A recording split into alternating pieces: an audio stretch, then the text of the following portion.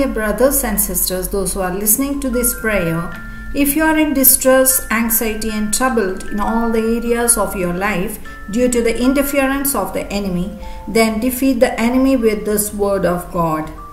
It's really miraculous and will remove all the hindrances from your life.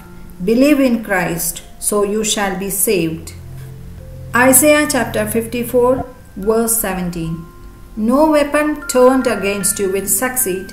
You will silence every voice raised up to accuse you. These benefits are enjoyed by the servants of the Lord. Their vindication will come from me. I, the Lord, have spoken. This is the word of God. Thanks be to God, Jesus Christ. Amen. Please subscribe this channel for more prayers.